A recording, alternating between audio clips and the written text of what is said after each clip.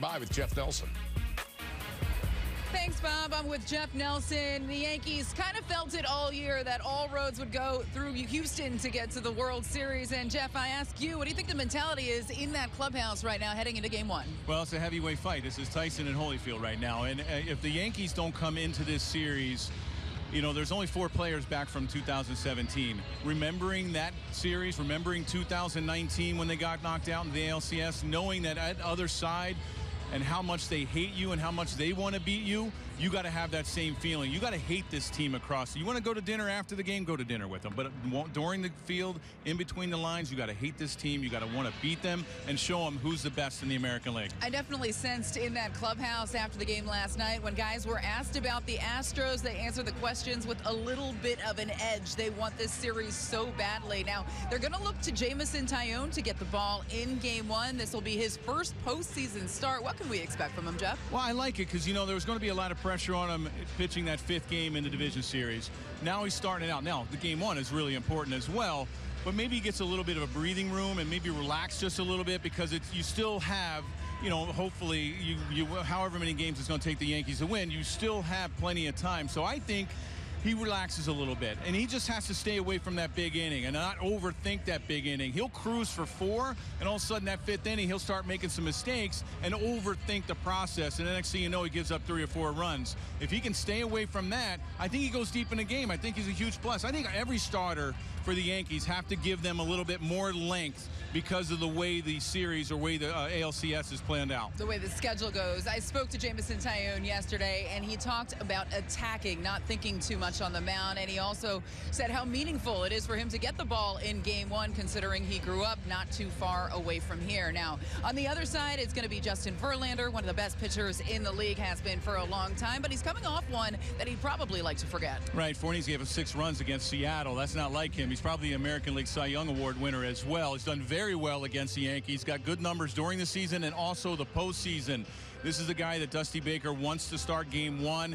He had some mechanical issues. He said he went through that, picked out some things that he was doing wrong against Seattle, fixed it. We'll see what happens. He's a really good pitcher and a good veteran guy that's able to handle Game 1 pressure. When you look at the lineup, Aaron Boone made some tweaks for Game 1 of the ALCS. You're going to see IKF back in there at shortstop. Do you like it?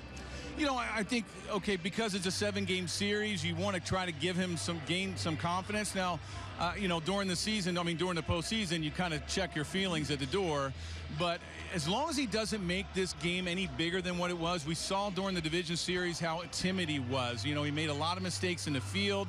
I think that carried over in the batter's box. So hopefully he comes out in Game 1 and relaxes a little bit because he's a big key member. If not, they're going to wind up going with Peraza, who they just added. All about managing his nerves for Isaiah Kiner-Falefa. You're also going to see Giancarlo Stanton in the outfield for the first time in a long time. And, Jeff, putting him out there just allows Aaron Boone so much more versatility with the rest of this lineup. It does, and I like it here in Houston because you have a short left field with the Crawford boxers and not a whole lot of ground to cover, so you're able to put him out there. It's going to put a lot of pressure on Bader, who's a center fielder, because he's going to have to cover a lot of ground, especially in left center.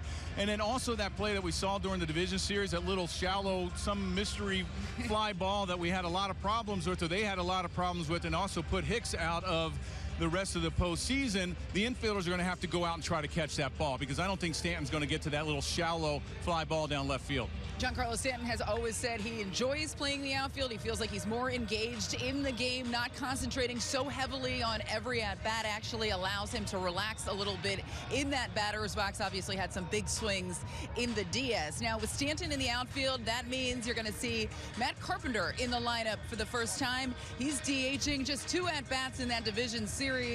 How do you think he can contribute in this? Well, I don't know if you really know what you're going to get from him because you just mentioned the 2 at-bats. He's had such a long layoff.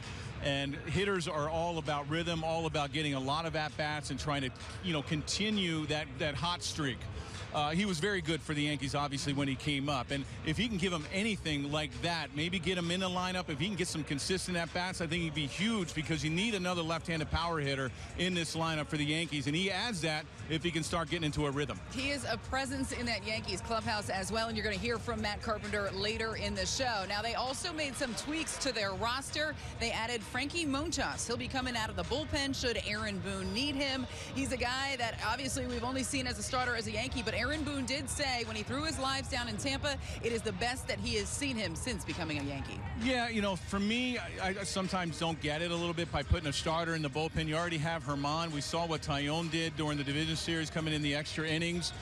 They have to go through a whole different routine as a reliever. And now you're coming into a postseason against the Astros. There's going to be a lot of pressure. I can understand, okay, if you need to eat up some innings, and he might be able to go out there and throw up some zeros for 3 or 4 innings, because you're going to have a short leash still with the starters here during this 7-game series. And plus, the way the schedule pans out, you have 1 day off.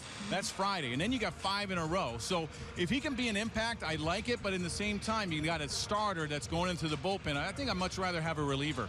Other notes on that roster, you have Greg Weissert now in the bullpen as well. Aaron Boone spoke a little bit about Ron Marinaccio. Just didn't feel as though he or DJ LeMahieu were 100%. So neither of those guys were included on the CS roster. Also, Oswald Peraza is on the roster as well. Aaron Boone mentioned him as an option at shortstop. We talked a little bit about IKF. He said he will evaluate that position on a game-by-game basis, so we will see what tomorrow brings. For now, that's going to do it for Jeff Nelson and myself. Bob, we'll send it back to you in the studio.